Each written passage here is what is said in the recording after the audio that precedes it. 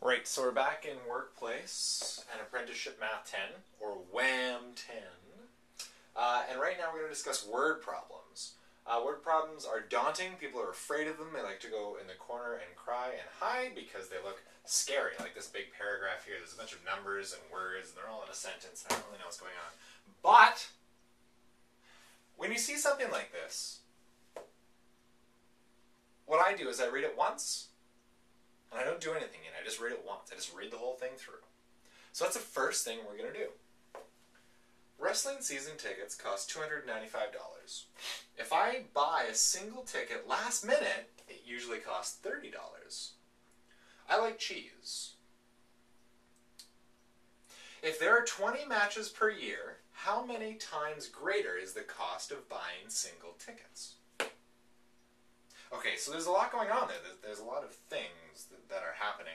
Just so you know, in previous WHAM 10 exams, there's a calculator and a no calculator portion of the test. And this kind of problem is in the no calculator portion.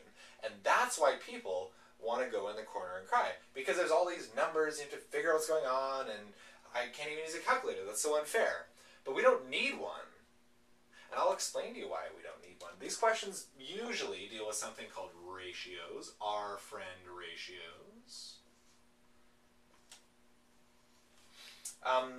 And with ratios and approximate values, we really don't need a calculator. I'll show you how this works. Okay, we've read through it once. I've already told you it's about ratios. You can assume it's about ratios, whatever you like. Now we're going to read through it again, and we're going to underline important information. You know, you're told to do this, teachers tell you to do this. This is one of those things that comes time and time again. Nobody does it. But you really need to. You really need to underline important information. And here's why. Wrestling season tickets cost $295. I underline numbers, and I underline things that signify what corresponds to the numbers. So for example here, season tickets, $295. That cuts out that word, and that word is looking better already. If I buy a single ticket, last minute, I don't even need to know it's last minute. Why does that matter? What if I buy it way in advance? Yeah, it just doesn't matter. So it costs $30. Season ticket, $295. Single ticket, $30. Okay, see, underlining, it just looks better. It makes it easier. I know sometimes, you don't want to, but you need to do it on the exam. All right. I like cheese. I put that in there on purpose. Do you know why I put that in there? I put that in there because, quite frankly, these sorts of things happen in word problem questions. Sometimes the people who design these tests put in sentences that have nothing to do or very little to do with the calculation that you need to perform. And these are red herrings. That's a term that means they basically just are irrelevant. And what they're doing is they're testing your ability to analyze a word problem. There do exist sentences that have nothing to do with it. They won't be as blatant as I like cheese, but there may be something like that. So if you're reading through a word problem and you end up not underlining anything, it's okay. If there are 20 matches per year, how many times greater is the cost of buying single tickets? Well, that last sentence is very, very important. So, times greater is the cost of buying single tickets. Okay, now, that was my second read through where I underlined. Now we're going to do a third read through of what I've just underlined. Season tickets, $295. Single ticket, $30. No, I like cheese. Not important. 20 matches per year. How many? See, I said how many, so I'm going to underline it now. How many times greater the cost of buying single tickets? Okay, so at this point, we need to figure something out. We need to figure out the equivalent of season tickets and single tickets. Season tickets, 20 matches per year, is $295.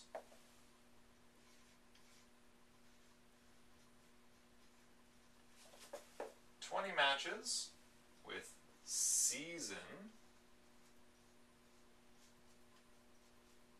tickets equals $2.95. Okay, that's sweet. That's easy. Season tickets covers the entire season, 20 matches per year, and it's that much. 20 matches with single tickets equals, well, it's $30. But $30 is for one single ticket. I need 20 single tickets because there's 20 matches per year. 30 times 20. Now this is where you're like, I don't have a calculator. This isn't fair. But quite frankly, usually the ones that they give you are very easy to calculate. Something like this really isn't so bad. I mean, you can do the longhand if you want. I multiply 0 and 0 and 0 and 3 and 2 and 0 and 2 and 3 and then add all them up and do whatever. Or you can just know a shorthand. And if you look in a previous video, you'll see, multiplying the quick way, that there's 2 zeros here, so I add 2 zeros there. 2 times 3 is 6. 600. $30 times 20 matches per year cost you about 600. Now, we know how much it costs for single tickets. We know how much it costs for season tickets. For the exact same amount of matches. Now this is the last step before we finish our question, and perhaps the trickiest step. This is how you actually determine a ratio. How many times greater is the cost of buying single tickets? How many times greater single tickets? We know single tickets is going to be bigger, which it is. I mean, 600 versus 295, or just about 300. But how many times bigger is that than that? Well, if you remember in ratios, or just the terminology times bigger, we use division. How many times bigger is single tickets than season tickets? Now this one you are allowed to cry about, because quite frankly, 600 divided by 295 is not fun to do. It's quite lame, actually. So you're like, well, I don't know how to do that without a calculator. I mean, I could do the longhand, it would take forever, but that's not really fair. Now the nice thing is that with word problems like this, they use the term approximately.